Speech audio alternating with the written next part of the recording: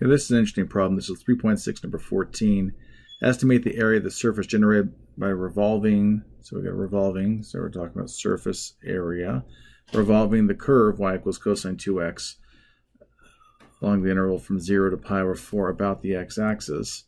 And we're going to use the trapezoidal rule with 3 subdivisions. So this is kind of a nice throwback to our work in chapter 2, where we did surface of revolutions and surface area of revolutions. And then we're going to apply the trapezoidal rule, excuse me. And the benefit of the trapezoidal rule is that you're able to get an approximation. And the more intervals you have, the better, the more close the approximation is going to be. And so we're talking 3 subdivisions. So I took that pi over 4 minus 0 divided by 3 to give me pi over 12 is my progression. So if I were to look at this on the intervals 0, then a pi over 12, then a 2 pi over 12, which is pi over 6, then a 3 pi over 12, which is our pi over 4.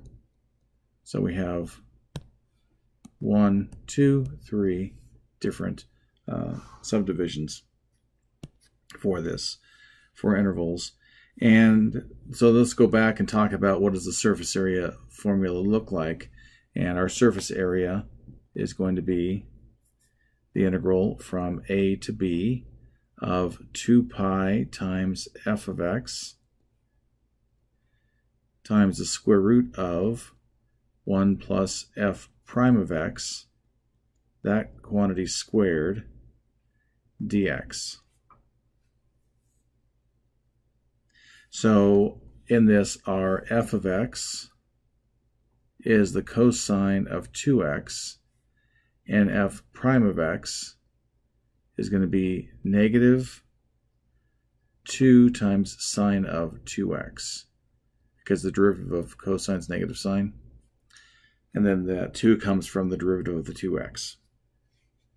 So if I set this up, our surface area formula is going to be the integral from 0 to pi over 4 of 2 pi, that's a 4 not a 9, 2 pi times cosine of 2x times the square root of 1 plus quantity negative 2 sine of 2x squared dx, which, if I pull this 2 pi out, I'll have 2 pi times the integral from 0 to pi over 4 of cosine of 2x times the square root of 1 plus negative 2 squared is 4 times sine squared of 2x dx. Okay, so there's our formula. And what I'm going to do is I'm going to go ahead and call g of x the thing in the integral, the cosine of 2x times the square root of 1 plus 4 sine squared 2x. So that's what I'm going to call my g of x, because the next parts we're going to be getting into the trapezoid rule. And our trapezoid rule, our t sub n, is going to be 1/2 times delta x times g of x sub 0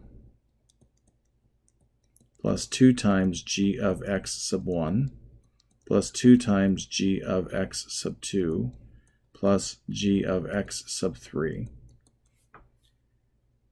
Okay, so our T3 is what I should have called it, is going to be 1/2, and our delta x was pi over 12 times pi over 12. By the way, this is just for the integral part. We still have that 2 pi sitting outside from the integral from up here. This 2 pi right here. Okay, and then we're going to have g of 0 plus 2 times g of pi over 12 plus 2 times g of pi over 6, which is 2 pi over 12, plus 2 times g of pi over 4, which is 3 times pi over 12.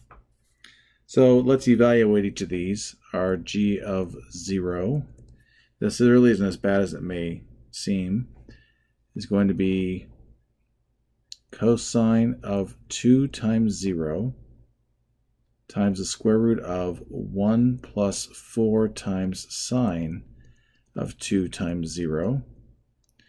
Well, we know that, oh, that's a sine squared. We know that sine of 2 times 0 is 0, so that's just 0 here. And 4 times 0 is 0. We also know that cosine of 2 times 0 is 1, so this is 1 times the square root of 1 plus 0, because 4 times 0 is 0, so that's 1. G of pi over 12 is going to be cosine of 2 times pi over 12, which is pi over 6, times the square root of 1 plus 4 times sine of 2 times pi over 12 squared. So that's cosine of pi over 6. Everyone knows that. Say that in unison, please.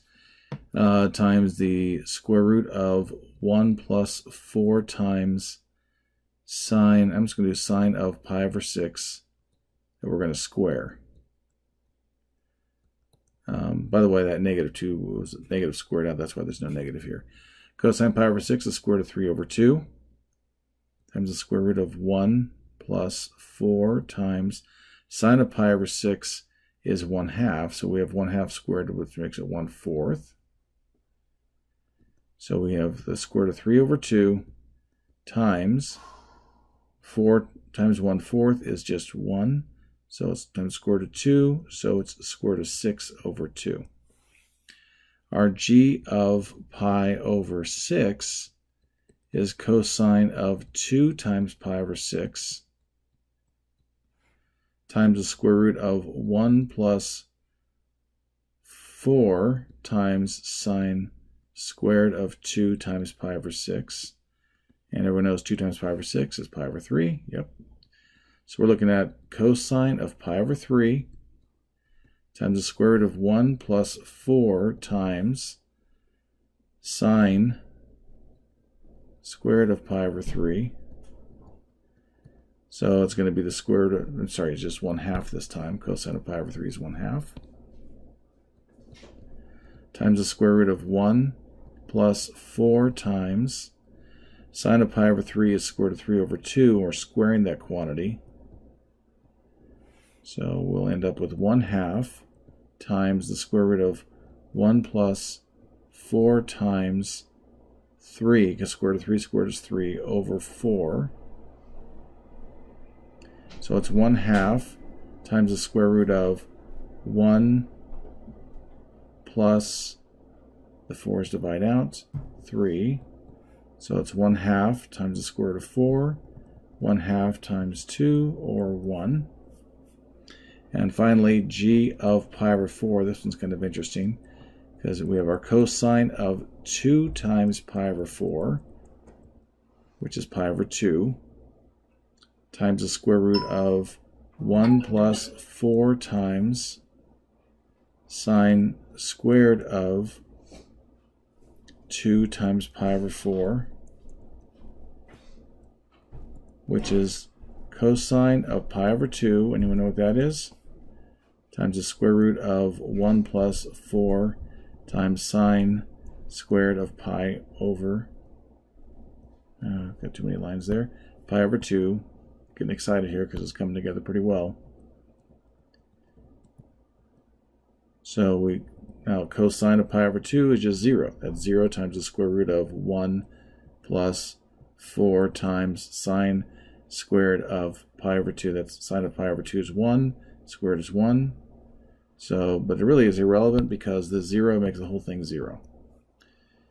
So what we have then is 2 pi times our t3. So it's going to be 2 pi times, that was 1/2 times pi over 12. pi over 24 times g of 0 is 1 plus 2 times the square root of 6 over 2 plus 2 times 1 plus 0. And I put that in my calculator and I came up with 4.482025662, and they just wanted to 4 places, so back to there. But that's what I came up with. Okay, I hope that helps.